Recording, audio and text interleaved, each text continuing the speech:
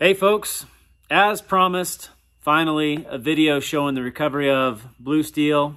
We got it back here to the shop.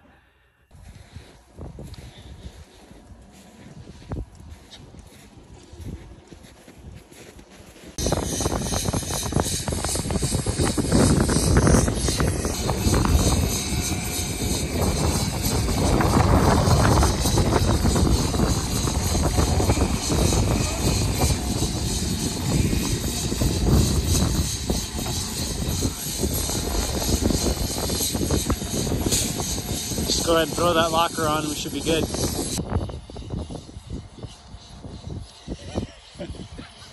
That's all there is to say about that. I got nothing. I got fucking nothing.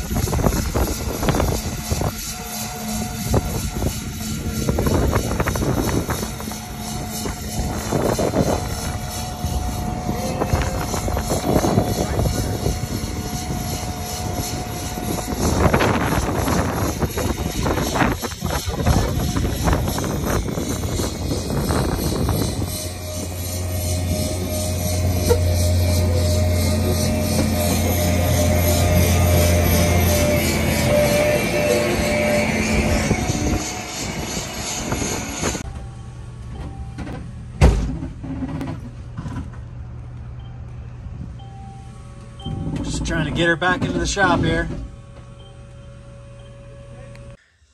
Time is it? 9 o'clock at night.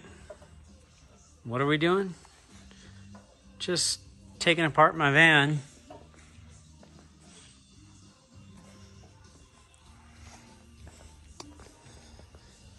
Getting it ready for the body shop. We'll see what they say.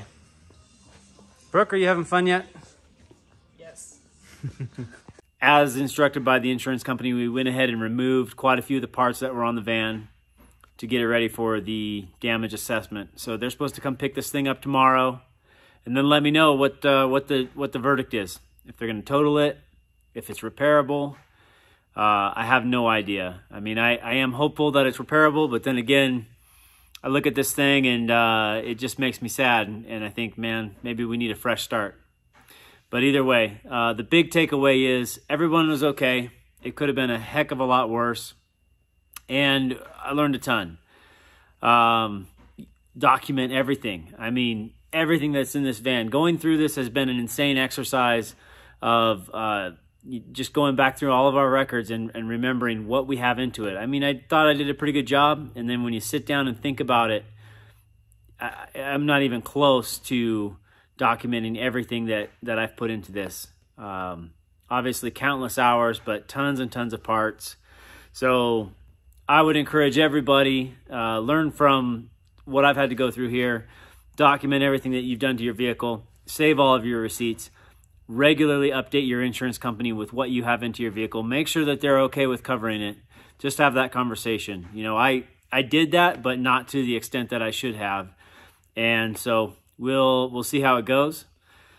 Anyways, I wanted to get this out there, show you guys the video, and just move forward. You know, I've been incredibly busy here at the shop trying to deal with this, get it out the door, and also do business, move forward with hiring people, move forward with our new building construction that's going on.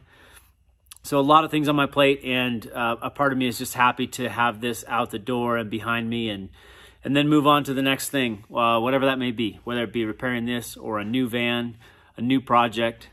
So, yeah, just looking forward to moving forward here. Thank you all for your concern, for reaching out and checking in on us, making sure everything was cool, and also for your patience. You know, everybody that's here in the shop currently, thank you for being patient and understanding what we're going through. understanding why we're not posting photos and videos every day, and understanding why it may take a day or two longer to get your rig out the door than we had originally thought. So thank you very much for your patience, and huge thanks to my crew. They've been working overtime. I've had friends come over here late at night, just helping out, trying to get caught up. I'm trying to just stay on top of everything. So thank you to everyone. It's incredible seeing all of the incredible people that come forward and help out in times like this. So I'm extremely thankful for that. Anyways, enjoy the video. You know, and hopefully everybody can take away something from this, and it be a positive in some way. Record everything, you know, document it all, update your insurance companies, like I mentioned, and then just be careful. I mean, wear your seatbelts, ensure your van is in good working order. Make sure if you have an airbag light on, make sure you get that checked out. I mean, ours went off and they did their job, and I'm damn sure glad that they did. So don't ignore that kind of stuff. And again, thank you all for the support, and we'll see you soon.